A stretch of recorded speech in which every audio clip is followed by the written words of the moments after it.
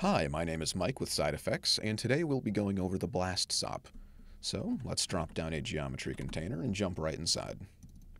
Give ourselves a Blast SOP, and you'll see right off the bat that it's throwing an error at you. And if you were to mouse over the input, you can see that that's because it's expecting some geometry.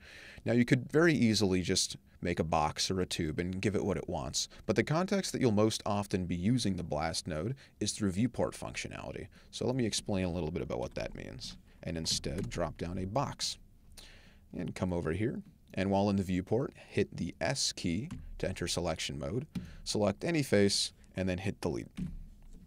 And now you'll see that the face is gone, and Houdini has given us a blast node, and it has in fact blasted our primitive selection that we made in the viewport. And so you might also have guessed that this means that the blast node works with Houdini's group functionality. So any predetermined groups of geometry that are coming in, you can select them right here, and you can delete only that geometry specifically. Right underneath that is the group type, and this simply tells the Blast node which class of geometry the group will be coming in as, either breakpoints, edges, points, or primitives. Most of the time, though, the guess from group function serves perfectly well. Now, right underneath that is a recompute normals checkbox. And what this does is it tells the Blast node to rethink the normals of your geometry based on your deletion. So let me show you what that does. Let's drop down a normal SOP, plug it in, and right here we're going to change vertices to points.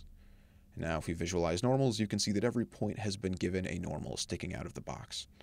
If we go back to the Blast node, you'll see that despite the fact that we've removed the face, the normals have not updated, even though technically they should. So if you want that to happen, you simply check this box, and the normals will snap to where they should be. Useful for saving yourself some work. All right, and right beneath that is the delete non-selected, and this does exactly what you'd think it does. It takes your selection of geometry up here, in this case primitive number 1, and rather than deleting it, it deletes everything else.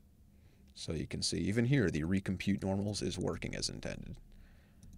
Now underneath that you'll see an option that's been grayed out called Fill Simple Holes, and this is grayed out because it only works when your group type is set to points.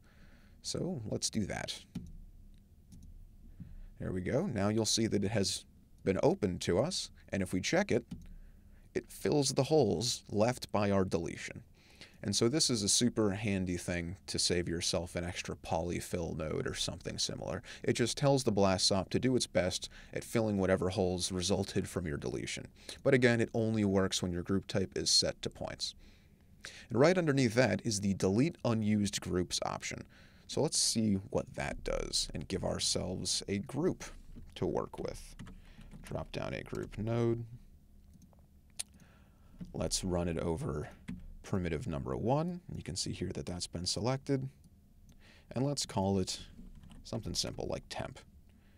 Now if we go back to the Blast node and change this back to primitives, you can see that R1 primitive, the only primitive in the temp group, has been deleted.